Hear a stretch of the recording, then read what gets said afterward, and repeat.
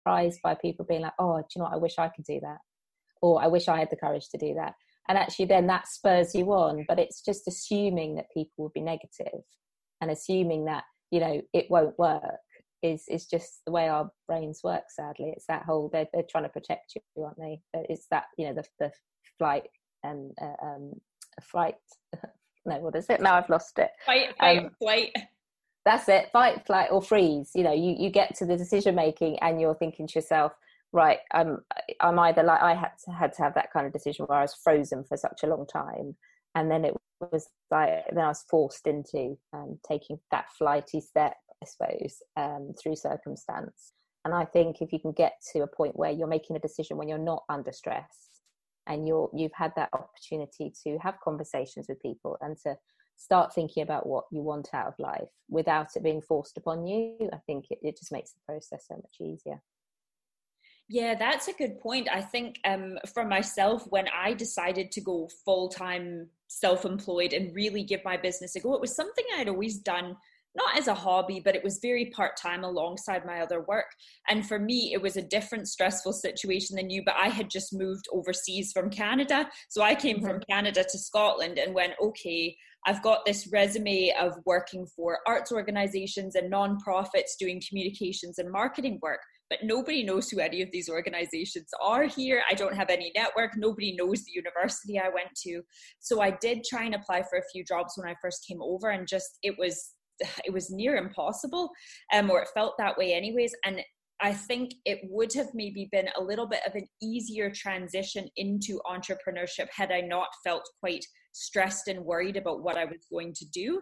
Had I just decided from the start, you know what, let's just go for it.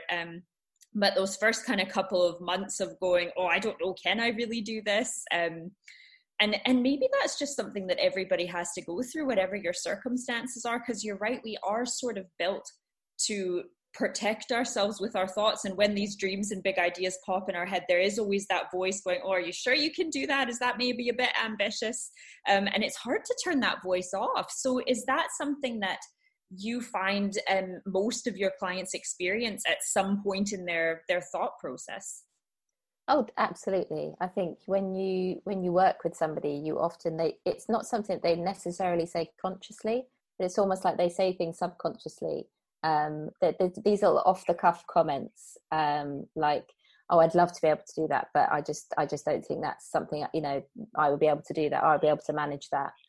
And you have to, and what I like to do, and, you know, I have my own coach, and she always uses the phrase, she says, like, I'm going to hold up the mirror now, and I'm going to force you to look at yourself in the mirror, and she'll say what I've said back to me. And it's actually really interesting, because it's only when someone repeats it back to you that you realize you've actually said it, because I think we get so used to almost making these kinds of comments, and nobody challenging us on it. And I think that's really powerful to hold that mirror up, and to say, you know what, this is, you've just said this, and then you sort of go, oh. And it really makes you sort of take stock and unpick it a bit more. And why do you say that? Why do you think that? And I think until you get to the bottom of all these reasons why you think you can't, you won't be able, there's no can involved, because you're always saying to yourself, no, I can't do that. I'd love to do that. You often hear that people say, oh, you know, I'd love to paint, or I'd love to write, or I'd love to do something that's completely creative normally. And then they'll say, oh, but I just don't have the time. Or I don't think I could do that. I don't think I never did very well at writing at school, or something like that. And it's only when you're sort of saying, okay, tell me a bit more about the time thing. And then you unpick about what they mean about time. And, you know, if you really wanted to do it, could you find the time? So it's just about noticing that negative talk, and just in a very nice way, challenging and supporting them to recognize it and to do something about it. That's so interesting. And I absolutely think you're right about that. So I don't do any sort of coaching, and I never have. So I don't know that from a coach perspective, but even just from a personal perspective, how often do you speak to friends perhaps about starting your business, or new people that you meet? And you get that all the time. I'd love to do something like that. I would love to chase a dream, or pursue a hobby into a business, or things like that. I get comments like that all the time, and often from people that are in quite like high level career positions as you were yourself, people that have worked their way up and up and then maybe gotten to the top and realized actually that doesn't fit with the lifestyle they want, or they're no longer happy, or whatever the reasons may be. So it's interesting that across the board, in both a sort of personal and business perspective, people are saying things like that. Yeah, and I think it's one of those. It's a lot of it's confidence, and I think we all ebb and flow with confidence. And when you're in a career that maybe you've been in for a long time, so for example, teaching, I've been in for 15 years, and I was comfortable, and you get comfortable, and you think, oh, and then you think about maybe one day doing something else, or maybe one day changing career or starting a business, and then you think about it a bit more, and then you realize that it takes you way out of that comfort zone and into, what coaches sometimes call your stretch zone. And actually every time you dip a toe in, you're like, oh, well, actually that's a little bit too uncomfortable. And you kind of think, oh, maybe I'll do it. Maybe I'll think about this again in 6 months, or maybe I'll think about this next year. Or maybe once I've got myself a house, or once I've settled down, I'll do this. Or, well, I wouldn't be able to do that unless this happened. And you kind of, all those excuses come up. And actually it's only by pushing yourself out into your stretch zone and not being comfortable. And it's that whole getting comfortable with being uncomfortable. And I think that's the thing that makes the difference between saying you will do it one day to actually doing it today and thinking, right, I'm gonna just get used to this uncomfortable feeling, and this feeling of, feeling a bit sick or a bit panicky, or a bit, sweaty and stressed about decisions, but actually knowing that you have to push through those to get to where you want to go. Because when you eventually get there and you look back on all those things you had to do, you're so much more confident, you feel so much more empowered, and you realize that you can do the difficult things if you just try them out. And if you fail, and this is what I love about the whole growth mindset idea, and I used to work a lot with this with children, but it's so transferable, is that failure is okay. When we were young, it was, if you didn't get 10 out of 10 on your spelling test, you'd failed.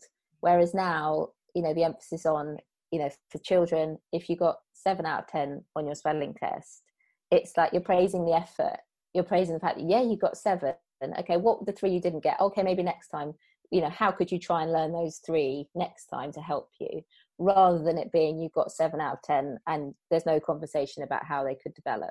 So as an adult, or with these decisions we make, if things don't go well, instead of thinking, right, that's it, this obviously isn't for me, I've made a terrible mistake, I should never have started this business, or, who was I to think this was ever going to work? It's about stopping and afterwards thinking about, okay, what lessons have I learned from that? And what can I do now to improve that situation or to change that? And that's what I love about the whole philosophy around mindset, is that it's taking people away from their fixed approach, the idea that if I fail at something, that's it, I've failed, and thinking, okay, failure is part of growth, failure is part of learning and adapting and evolving. So, why not sit and look at it and unpick it and think about how it's going to help you move forward? So yeah, that's what I love about it. I think what's so interesting as you're talking to me about the specifics of what you do and how much mindset is a part of it, I didn't realize that. And I wonder if a lot of people that are listening are the same, in that they think of coaching perhaps as a little bit more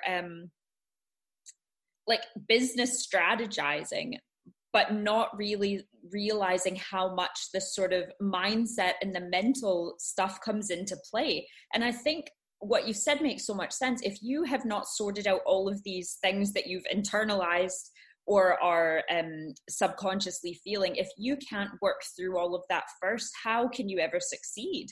And I think that's so interesting, and something that probably a lot of us just shove to the side and don't deal with, and just try and keep pushing forward without resolving the issues. So how do you get people to open up with this kind of stuff? Because I imagine for some people it comes quite naturally, and for others, and they find it quite difficult to speak about. I think it's well, knowing the person you're working with and what approach works for them. And I think it's interesting because I try to work with people who are quite open-minded, who enjoy a challenge, who know that hard work is just part and parcel of this journey, and but also that they're willing to think through other options. And I think it's very difficult. There are, if you've, I think what the trouble is with mindset is that it's almost something we've grown up with. You've grown up with a certain mindset about how you learn and develop.